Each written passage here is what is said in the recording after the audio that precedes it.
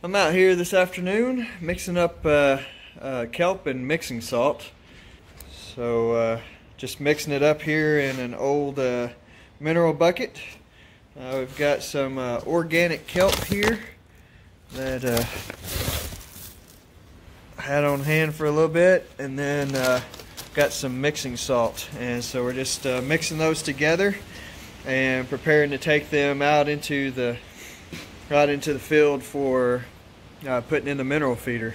So this is what we feed them right now for minerals, and yeah, this is what we're doing. It's kind of cold this evening. I've got a jacket on.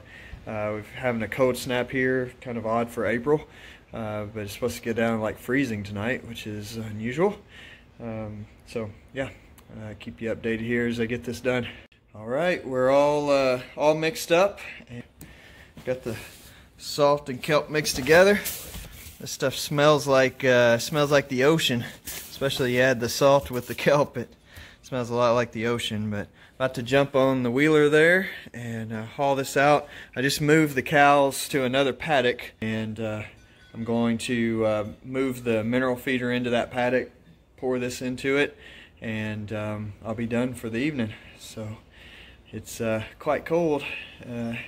Have to deal with all this wind and stuff traveling across there, but we're going to get it done.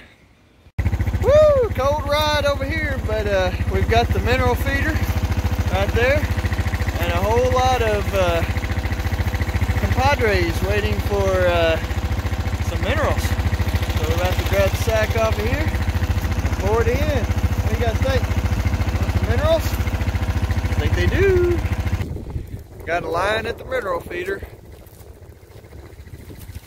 Only one head at a time can fit in there. So you can see how they have it leaned back.